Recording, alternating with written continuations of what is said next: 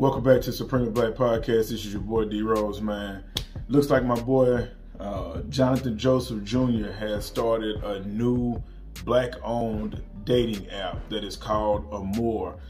So the difference between this is that they really focus on the sapiosexuals, people that are looking for real mature love. This isn't a hookup site. This isn't something that you're just gonna be getting on there.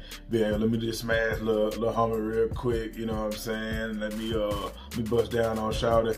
You're gonna have to switch it up. I think this one right here is where it's really looking for people that are looking to get off of the app, meet in person, create a safe space for them to be able to talk about different things. Like I said, some of the sapiosexuals, the people that really get deep into conversation and they're intrigued by that, they have created a safe space for that, for their premium users.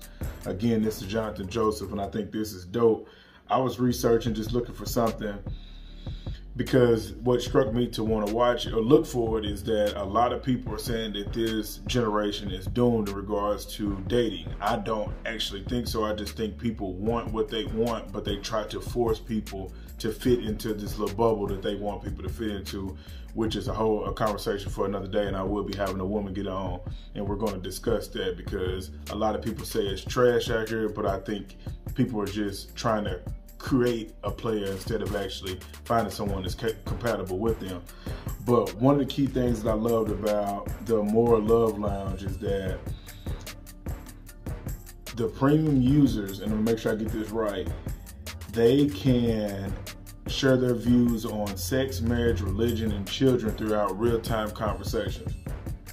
I think that's different because, like I said, previous apps, I'm not a big fan of even using them. I don't use them. I like to meet people in person, but just getting feedback from people that have used these sites and apps, pretty much everybody on there just trying to fuck something real quick if we just keep it out of where it stay.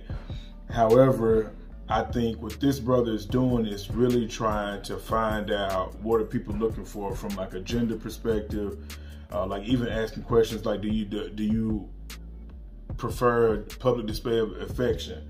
Are you willing to travel to meet someone? So it's a lot of different things that you're wanting to do, but I think this is a good attempt to actually bring together people that are wanting to build family and looking to actually exclusively date, not just hook up and have a good little night or a little weekend. So I will be posting their information in this actual video to let you see exactly of where you can find it at. But again, Jonathan Joseph Jr., he's the CEO, and it's a black-owned, innovative relationship building app. So don't get on there if you're trying to smash something. Get on there if you're really looking for true love and really want to build a companionship with somebody. There's a black-owned app that I'll be posting in this video that you can go and check them out, see what your thoughts are. If you've already tried them out before, even though they've released recently, let me know your thoughts in the comments.